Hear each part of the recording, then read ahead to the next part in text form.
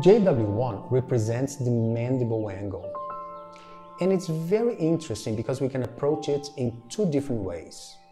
One with the needle, and we have to touch the bone and aspirate and inject 0.5 ml.